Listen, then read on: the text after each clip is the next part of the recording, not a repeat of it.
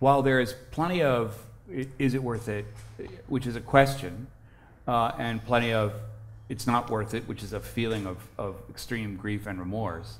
But there's also a sense of whether you're Republican or Democrat or, you know, hawk or dove, there is a yearning on the part of the military to have political leaders and people outside of the military take the intense cost of war, the deep cost of war, and I don't mean the high cost of war because it's a different thing, this profound cost of war into their calculations when they speak of whether we're going to go to war or not, and that is absent.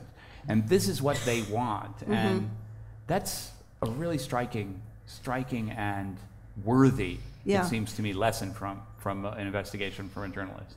Yeah, one of the places I went was Aberdeen Proving Ground, which they do a lot of testing of, well, weapons, but also the vehicles in which personnel travel around. And they were working on essentially a crash test dummy, but for underbody blast. So, you know, a car crash dummy, you know, you're either thrown forward or you're hit from the side or it's a head-on, and you know, it's this way and this way. Whereas when a bomb goes off under your vehicle, the force is coming up from below, and there is no crash test dummy for that. So they're developing one. And when you develop a crash test dummy, whether it's for cars or personnel carriers, you start with cadavers because you need, you know, the dummy will tell you how much force, but you need to know what will that force do to a body. So there's some systematic work done with cadavers. And at some point, this project, at the very last minute, they were actually wiring these cadavers, and someone at the Pentagon shut it down and said, I just don't, you know, it was a question of personal ethics and I can't have this happen. Anyway, it was a big stink, and finally they got it reinstated, etc.